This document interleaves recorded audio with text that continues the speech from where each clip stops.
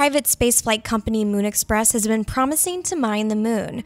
And now, they've announced their plan to get started. The company wants to set up a robotic lunar outpost on the moon's south pole by 2020. The concept relies on this new fleet of robotic landers that Moon Express wants to build called the MX Robotic Explorers. These spacecraft range in size from the small MX-1 to the larger MX-9. All are powered by a new eco-friendly engine Moon Express is building too, called the Pico. And the vehicles are all flexible in purpose.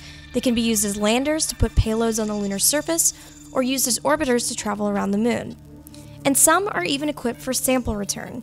The MX-9, for instance, can carry the smaller MX-1 to the moon's surface.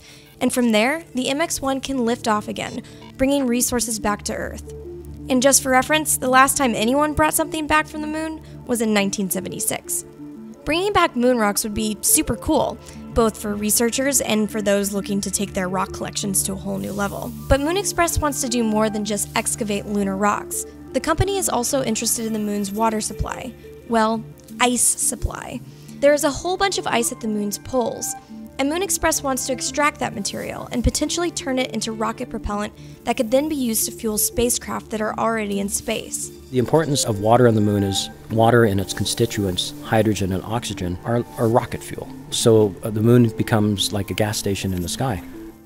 However, the company has yet to detail the technology it will use to actually mine the moon's resources. And before any mining can happen, Moon Express has to prove it can get even one spacecraft to the lunar surface. The company is starting small with its MX-1E lander. It's the smallest vehicle of the family, designed to fly on top of an experimental rocket called the Electron, which is made by Rocket Lab. This little robot is a robot that can fly from low Earth orbit all the way to the moon by itself and land on the moon.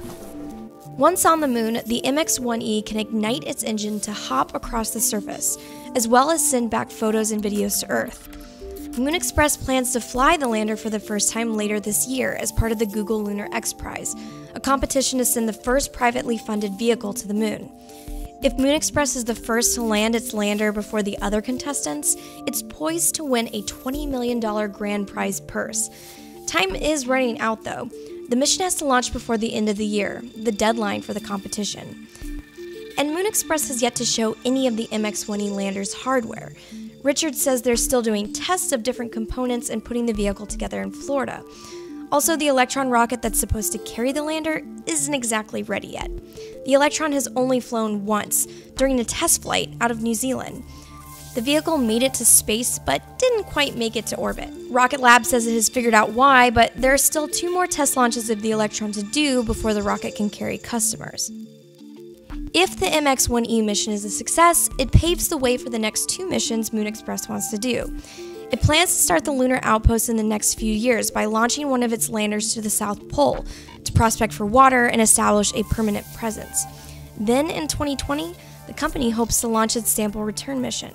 If it can pull that off, Moon Express will prove it can both land its vehicles on the moon and return them to Earth. We're here to try to inspire a whole new generation, to open up the frontier of the moon, and to redefine the possible. And I think we have a great future ahead of us, collapsing the cost of transportation from Earth orbit to everywhere else.